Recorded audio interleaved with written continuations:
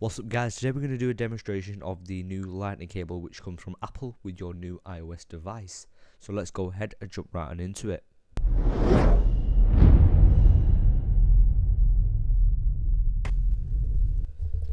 So we're going to have a look at the new lightning cable which fits into the 8-pin connector on your iDevice. So having a look at it from the start, you can see that it's really small and it just looks amazing, very sleek design, and it looks great as well. It does the great job. It is 8 pins now. The old one was 30-pin connector. Now this is an 8-pin connector that fits in the bottom of your iDevice. So what we're going to do a demonstration of this, and as you can see on the bottom of the iPhone, first of all we've got the connector port, and it's really small. I'm happy that Apple did do the change because it was needed in a way, it wasn't in another.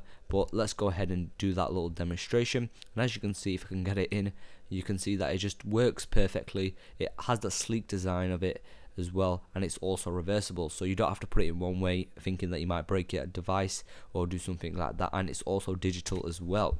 So guys, let me know what you think in the comment section. As always, hit the subscribe button for more iPhone coverage and click the like button and tell me what you think in the comment section. It will help me out a bunch, and as always, I'll catch you in the next one. Bye bye.